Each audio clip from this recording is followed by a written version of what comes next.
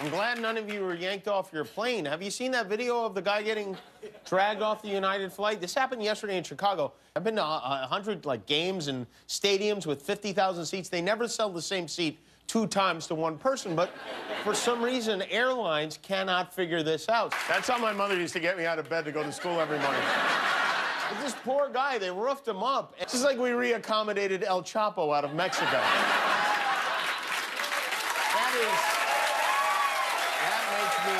That is such sanitized, say nothing, take no responsibility, corporate BS speak. I don't know how the guy who sent that tweet didn't vomit when he typed it out, but it's crazy. I mean, when you break this down, a man was forcibly dragged off a flight because they oversold it, which how that happens in the first place, I don't know. And by the way, they almost certainly could have gotten volunteers by offering more money or travel voucher. Maybe $800 wouldn't do them, but they could have gone up to 1,000 or 5,000 or 100,000. Who cares?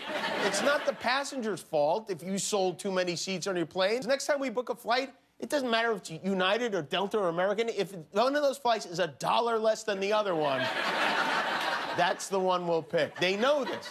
That's why we're stuck with them. Our only other choice is the bus. So United didn't even admit they did anything wrong. And in fact, if anything, they seem to be doubling down on this.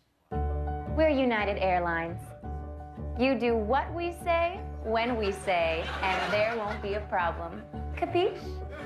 If we say you fly, you fly. If not, tough.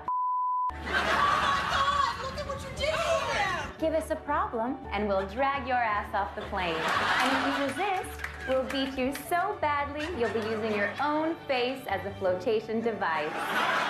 United Airlines. You.